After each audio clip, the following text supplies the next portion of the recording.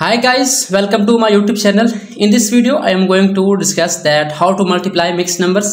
In the previous videos we have discussed in detail that how to multiply mixed number with the whole numbers, and then we discussed how to multiply mixed number with fractions. So today we are going to discuss that how to multiply mixed number with a mixed number. So let's start. First of all, we have a simple question.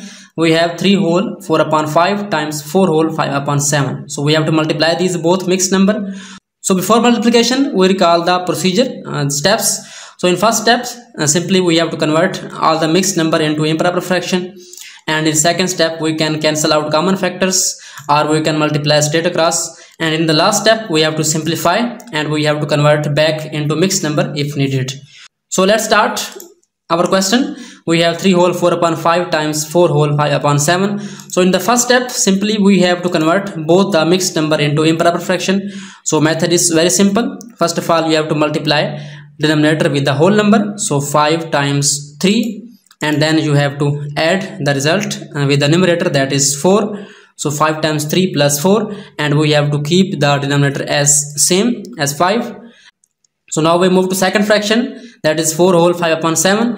Method is same. You have to multiply 7 with the 4. So 7 times 4, and then you have to add the result with the numerator, that is 5. So 7 times 4 plus 5, and you have to write the denominator as same 7. So now we can simplify. We know that 5 times 3 is 15 and 7 times 4 are 28. So we can write here their product, and then you can add the numerator in next step. So first of all, we have 15 plus 4, that is 19, and then you can write denominator as 5.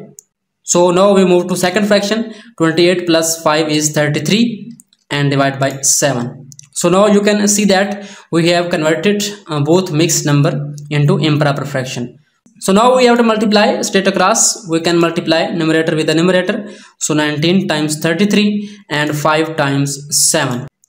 So 19 times 33 divide by 5 times 7. So now you can multiply and get the answer of their products. So 19 multiplied by 33, we will get 627, and 5 times 7 is 35.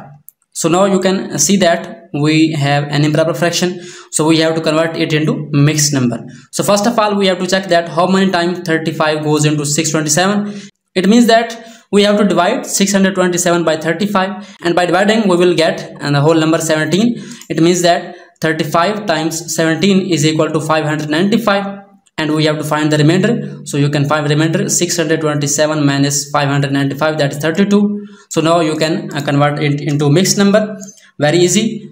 As 35 times 17 is 595, it means that 17 is a whole number. So we can write 17 as whole number, and then we have to write a fraction. So in fraction, a numerator is the remainder, 32 is remainder. So we can write 32 as numerator, and then we have to write denominator as 35 same. So 17 whole 32 upon 35 is our final answer of multiplication of two mixed number.